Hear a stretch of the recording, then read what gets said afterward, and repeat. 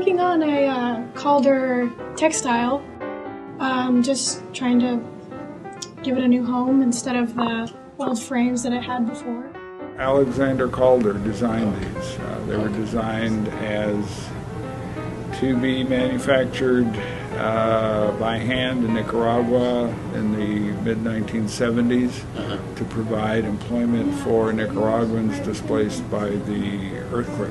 Calder himself did not do it, he just did the designs. So how many tapestries are there being worked on? There are 13. The only full set of the Calder designs that I know of. One of the things about these particular ones that also spoke to me was that they were created to be a part of a fundraising program for the victims of the huge Nicaraguan earthquake in 1972. Right.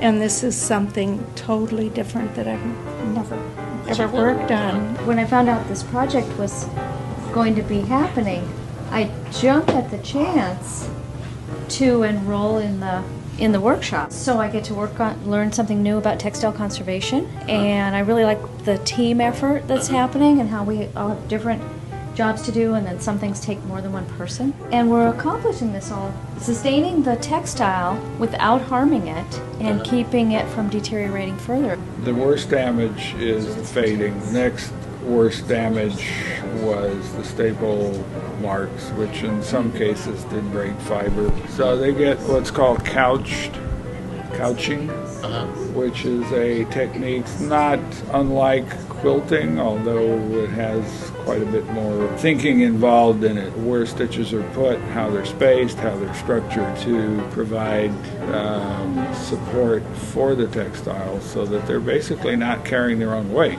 About 4 years ago, I saw these pieces in the south lobby of PAC of the concert hall.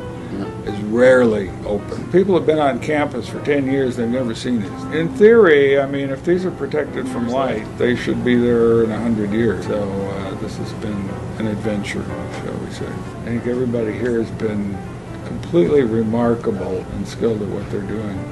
And fast, too. It's a lot of fun. So we've been making great progress on this.